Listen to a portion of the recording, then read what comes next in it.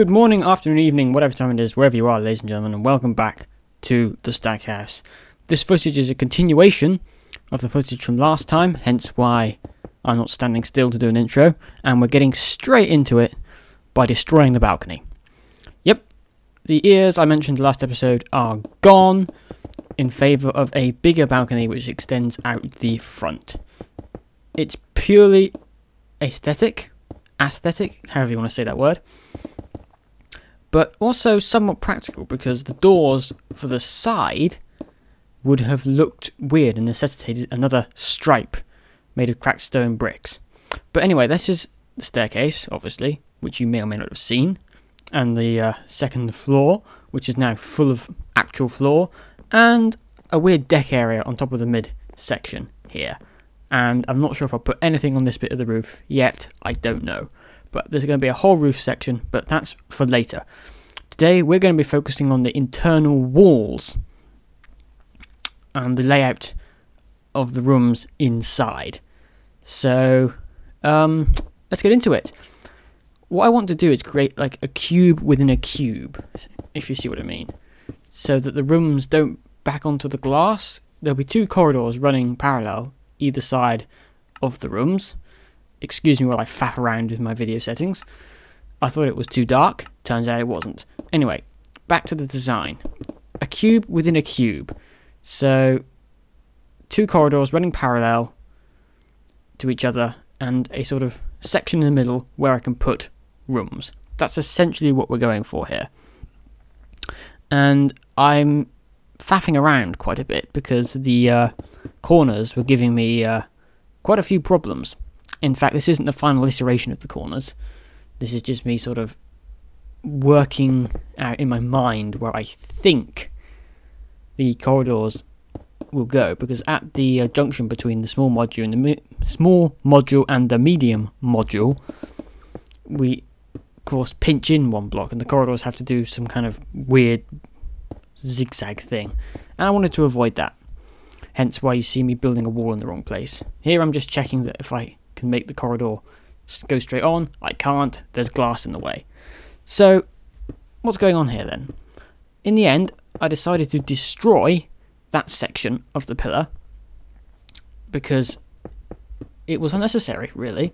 It didn't need to be there, and of course this gives me slightly more leeway to work. Leeway? Did I say leeway?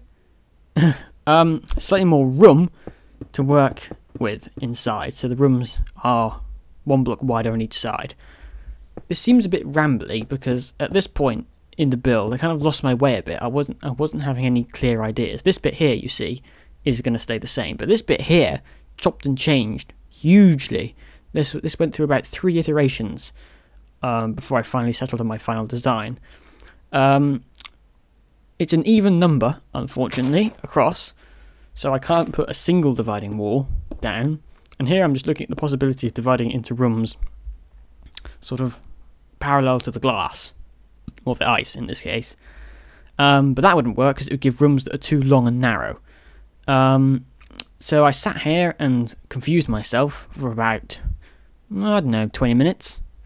Before finally realising that maybe I could divide the rooms horizontally. But this didn't hold up either, because I'd have a house that was no longer symmetrical. I'd have a corridor on one side and sort of glass rooms. I don't know how to say it. A whole wall of glass in another room. And the room on the end there would have 2 full rooms of glass, which, despite its merits, is not very good for privacy, really. Although, actually, you see a lot of modern houses made with huge volumes of glass. I was looking at a concept the other day of a block of flats, completely unrelated, that was almost totally glass, and I think, where's the privacy gone? Anyway, back to my build. I'll be, ding, here we go. This is the final design. A sort of 2-corridor approach again turned out to be the best option. And here, just filling in the walls. This is what this episode's mostly going to be about. Filling in walls and determining their design. You'll see what I mean by that in a minute. It's not as easy as sort of filling in the walls with this house, because there are limited places where I can place lights, otherwise the ice will melt. Upstairs, I forgot I showed you this, because this footage is shot a day after the first section, so I'm doing a tour of the stuff I did a tour of at the beginning, which is entirely pointless. But anyway, I'm counting here, and again it's an even number, so the rooms are going to have to be slightly different.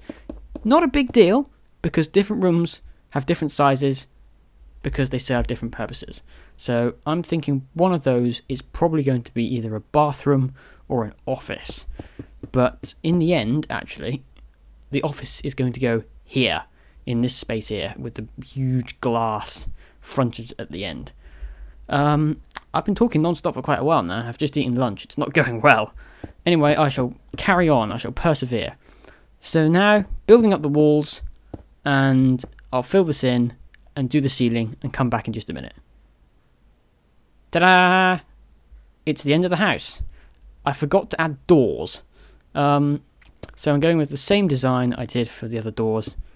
Ice and whatever block is dominant at the time. Happens to be quartz at this end of the house. It was cracked stone brick earlier because of a design choice. But yeah, I can't really say much about this. It's just doors, really. And hopefully, here I'm thinking of building like a garage or a driveway or something, but we'll see about that. We will see. But look, our walls are complete. The office has like a run-through to both corridors because it needed it. This is going to be a bathroom, and you see the problem here. It's very, very dark, but no problem because we can do this. We can punch holes in the wall and use the glass there as a window, even though it's not in the room. It's a very strange design, but not as strange as what I'm doing here, which is placing half slabs instead of windows. Ultimately, I decided not really appropriate for a bathroom, and it's also slightly too dark as well. So I went for a more traditional sort of window setup, where it's divided into horizontal blocks, like so. And that provided enough light. There will be lights in this, don't worry. There will be a single light in the middle of each room. And it's just a very effective way of lighting a room. I put this window in the wrong place, obviously. Windows have to be up high for a bathroom. Maximum privacy. So yeah, that was that room. Done and dusted. A light will go in the middle there somewhere, as I said before. But now, the bedrooms. Slightly more freedom to do what I want here. Blocking up the wall initially, because we have to.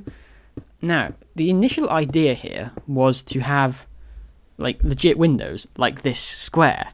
But I changed my mind halfway through, because I thought a bedroom is still somewhat private. It's not as much as a bathroom, say, but it is still your own area.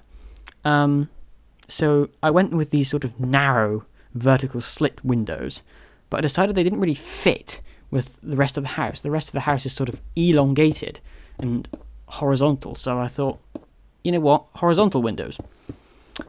And I did this, and I thought, yeah, this looks quite good, before I finally realised that it looked like the flag of England when I went round the other side. And I'm not gonna hate on the flag of England, I am English, but it looked a little bit silly. And so I tried some artistic design where I was going to stagger the windows and offset the top and the bottom by one block. Ultimately, this didn't work either, because I didn't actually have enough space to do it. The walls were in the way, and it looked very, very stupid. See, on the right there, that's what it should have been, but on the left, it looked really silly, and so I stopped the recording, went away, and came back with a much better design set. Here we can see horizontal windows all the way, looking much better and providing enough light for the rooms. See all the windows lined up there nicely, and the same on this side, except we have slabs. I really, really like this design. It looks really good from outside the house. It gives it sort of 2 layers of depth. But enough of that. onto the staircase. Now the staircase has a bit of a unique problem because it's actually half embedded in the wall, so we can only really work with half of it, which is problematic, as you will see later, because I actually do a design which I really like, but I realised after I stopped the recording that I couldn't use it. This was just awful. It was generic and it didn't really do anything. So I broke out the slabs and tried to go for a design similar to what was in the original modern build, Triple Apex. Messing around more here. But yeah, the stairs presented a really big problem because of that sort of half and half, half in the wall, half out the wall.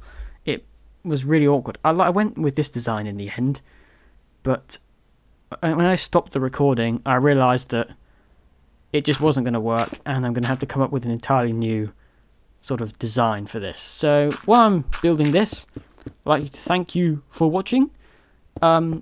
Please check out some of my other builds I've done on this channel, and I hope you have a nice day or night or whatever. Goodbye.